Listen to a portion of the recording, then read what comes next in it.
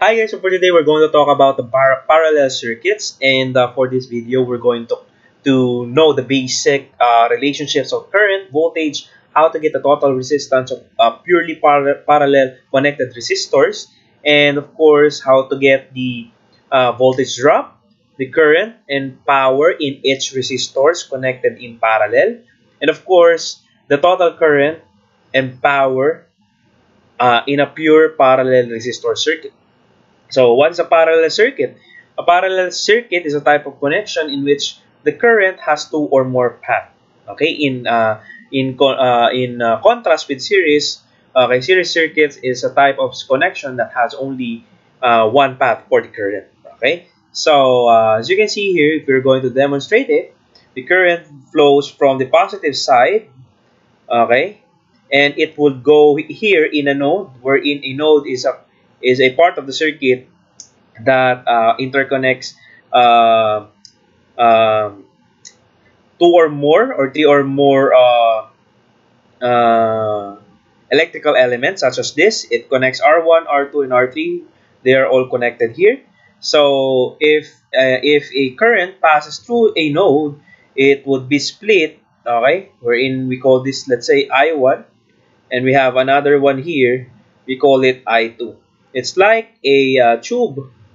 Okay, the node is like a tube wherein the current flows here, and some of the current would actually go here and go here. So that's why we have I1 and I2. So as you can see, the current has only one. It has two or more paths to flow. Okay, so and again, if it enters here, it is furthermore divided again into this and into this, another current. So they, in short, in a parallel circuit type of connection, pure parallel, the currents are not the same, except if the resistances of the resistors are again the same. Okay, let me make that clear. In a series circuit, okay, the current is simply equal to the total current. Okay, but in this case, for a parallel, we have a different current for each resistors if they don't have the same resistance. So if we are to get the total current, okay, we need to add the current through R sub 1, the current through R sub 2, and the current through R sub 3, and so on and so forth. If we have another parallel resistor here, I sub Rn, and that is the total current. Okay, so in terms of voltages, okay, voltage drop across each resistors. The wonderful characteristic of a parallel type of connection is that if they are purely parallel, resistors are in parallel, the voltage drop across each resistors connected purely in parallel are all equal to V sub S, or the voltage source. So in short, they have the total voltage is equal to the supply voltage, and all of the voltage drop is equal to the supply voltage. Okay, so they have the same voltage drops in a purely parallel resistor circuits. So how do we get the total resistances of total resistance of a parallel connection resistors? So we simply use this formula.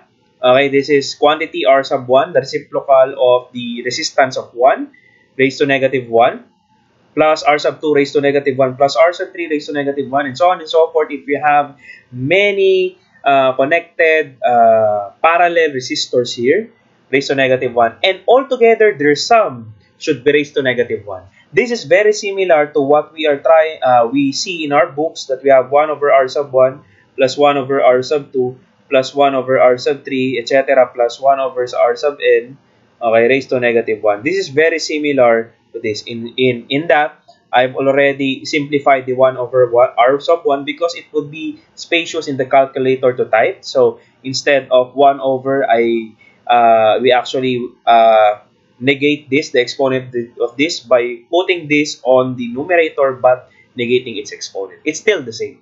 Okay? So if we, additional information, if we want to decrease the total resistance of a circuit, connect them in parallel. Why? Because if resistors are connected in parallel, okay, the total resistance of the circuit would decrease, because the total resistance that we are going to get is much is less than the lowest of the individual resistor. So for example, I have resistors connected in parallel. So I have 1 ohm, 2 ohm, 3 ohms. So if I get the total resistance of that, that should be less than 1 ohm. Okay? So lower than the least of the resistor. Okay? Resistance. Okay? So to get the total power still the same, we have to get the PR sub 1, PR sub 2, and then add it all to get the total power. Or again, for P sub T, we can use ITVT, I squared T over I squared T times RT, the total resistance, and we can also use the V squared T, V sub T squared, I mean total voltage squared over total resistance. So the same applies. So we have I squared R, we have V squared over R. From our previous video, we tackled it. So make sure to please first watch the first part of this video all about series circuit before you proceed with this. So if you are already done with that, so good for you. So let's try to solve some problems. So these are the relationships in a parallel circuit that we need to at least, okay, put in mind. So let's try to solve. For this problem, we have find the total current, power, and resistance of the given series. This should be parallel. Let me just replace this. So this should be parallel circuit. Okay. So parallel, calculate also the voltage drop in each resistor, the current to each resistor, and the power dissipated by each resistor. So as you can see on our previous video, we have a series circuit, okay, wherein the R sub 1, R sub 2, R sub 3 are the same in given, but now we're going to configure this circuit or solve the current, voltage, power, okay, with the same rating of resistors, okay, resistances. So first, find the total current. How do you find the total current? Okay, let me just change my color. How to find the total current? The total current is simply, again, by Ohm's law, that's the supply voltage over the total resistance. Okay, we have the voltage supply. I forgot again to write. So we have a voltage supply of 5 volts again. Okay, so Vs is equal to 5 volts. That's your total voltage supply. And in order to get the total current, okay, we have to get the RT. And the total resistance is actually what? Again, that is R sub 1 raised to negative 1 plus R sub 2 raised to negative 1 plus R sub 3 raised to negative 1, and their sum is raised to negative 1. So in order to get that, so we have 10 ohms raised to negative 1 plus 20 ohms raised to negative 1 plus 30 ohms raised to negative 1, and they are all together raised to negative 1. And what should we expect in our total resistance? So the total resistance should be less than 10. That's right. Okay? Less than the lowest of all the resistances, which is 10. So our answer is 5.45. 5.4, let's say 4545. 4545 ohms. That's the total resistance. We already get the total resistance. So we are now able to get the total current by having this formula. We have V sub S is 5 volts.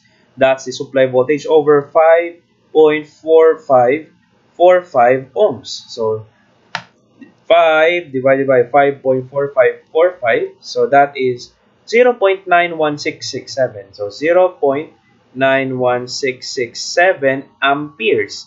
Or in engineering notation, that is 916.67 milliamperes. Okay? So that is the total current that we got. Okay, total current, total resistance. Okay? So how about the total power? The total power, we can get the total power by multiplying the total current and the total voltage, which is the voltage supply itself. So we have 916.67 milliamperes. That's times 10 raised to negative 3.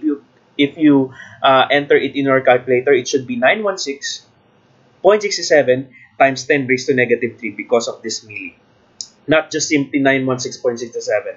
Okay? So we have V sub S, that is 5 volts.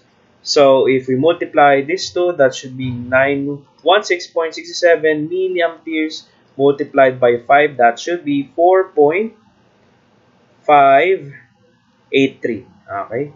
3 watts. So that's the total power. Okay, how about if we are going to compute 4D, it says calculate also the voltage drop in each resistor.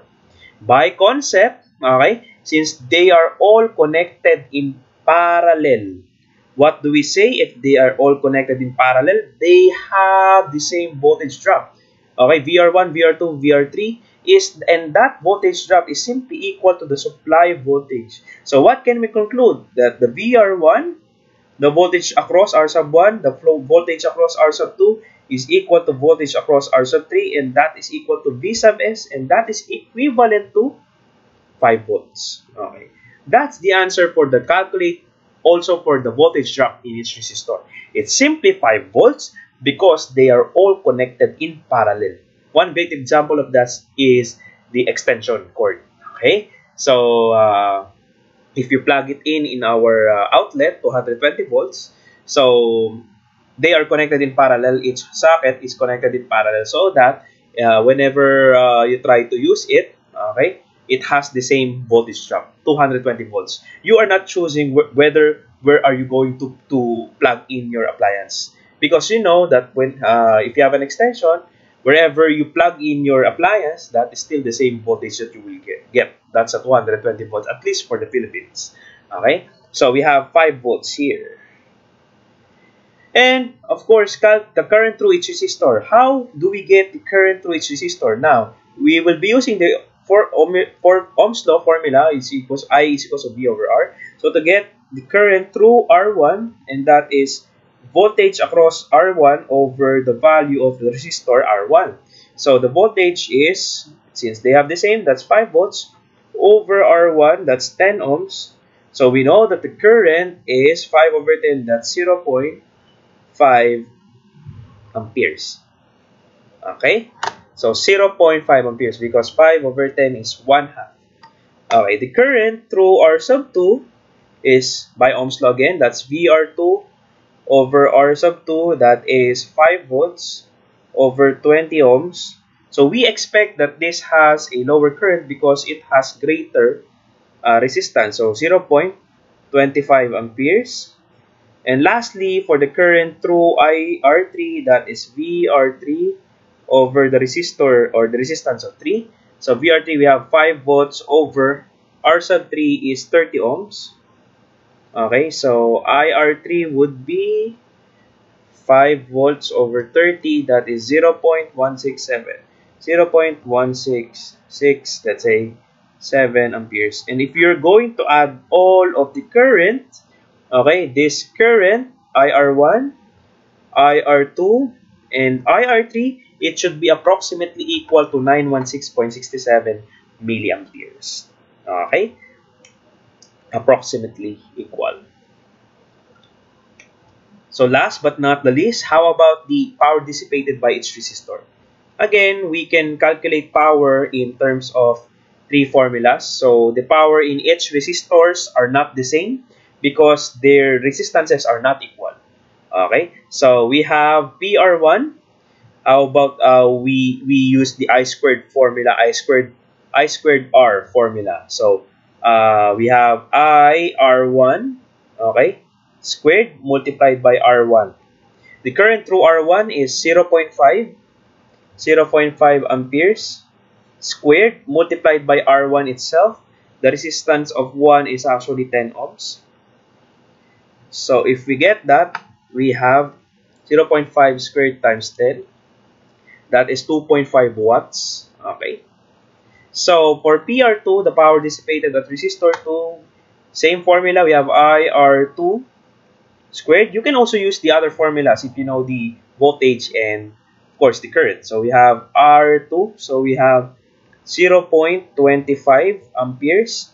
This is that IR2 we have computed a while ago. Squared multiplied by 20 ohms. So obviously this has